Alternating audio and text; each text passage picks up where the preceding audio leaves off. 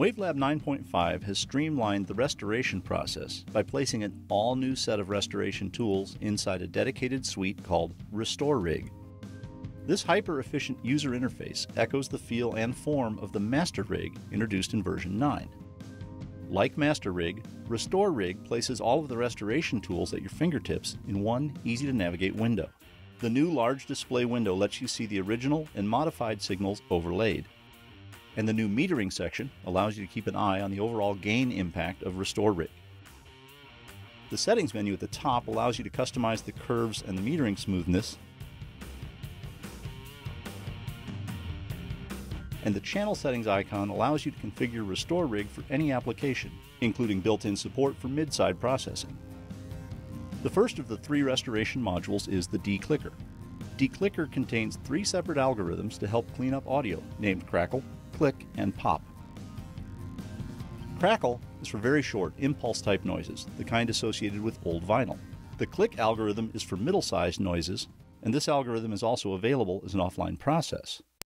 And Pop is for longer noises, like the pops often heard in a vocal recording.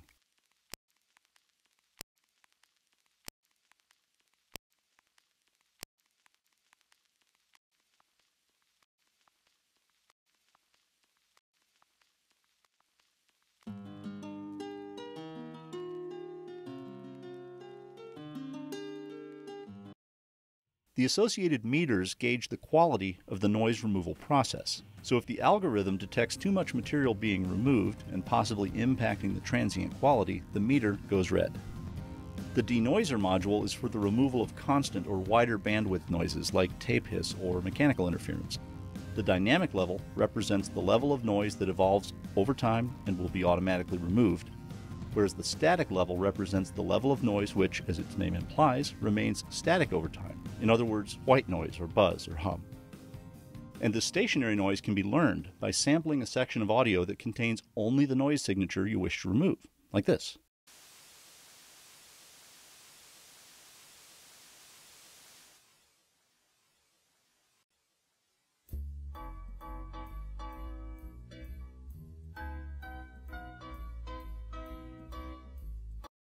The algorithm drop-down at the bottom allows you to switch between DeNoiser modes to better suit the program material you're working with.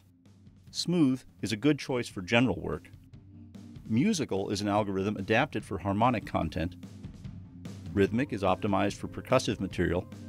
And strong is for cases where reducing noise level takes priority over the accuracy of the noise reduction. And finally, the DeBuzzer is designed to remove harmonic noise. Its default is to look for noise around the 50 to 60 Hz range, which is the typical value for electrical interference from ground loops. You can set the value of the fundamental with the frequency knob. The auto button allows DeBuzzer to detect the fundamental on its own. However, if you leave the automatic button engaged, DeBuzzer may hunt for new values over the life of the material.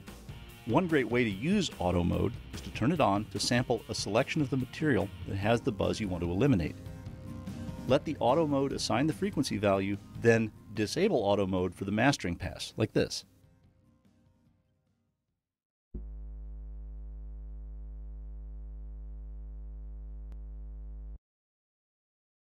The level knob allows you to determine how drastic the buzz removal will be, and the sensitivity control allows the amount of buzz reduction to float with the dynamic range of the program material. So with a higher sensitivity setting, the buzz reduction rides on the music to take advantage of audio masking at higher levels. This helps to minimize any impact on the musical content.